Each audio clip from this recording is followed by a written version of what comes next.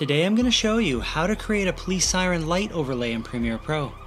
Go over to your shape tool and select the ellipse, then begin drawing several different size circles on your preview screen. Now click an area of your timeline to deselect that graphic, then create another group of circles on your screen like the other.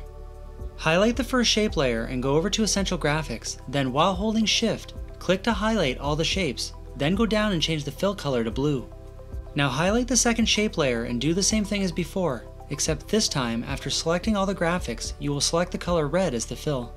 Go over to Effects and search for Gaussian Blur and add the effect to both shape layers. Now under Effect Controls, for each layer you'll want to change the blurriness to somewhere between 600 and 800.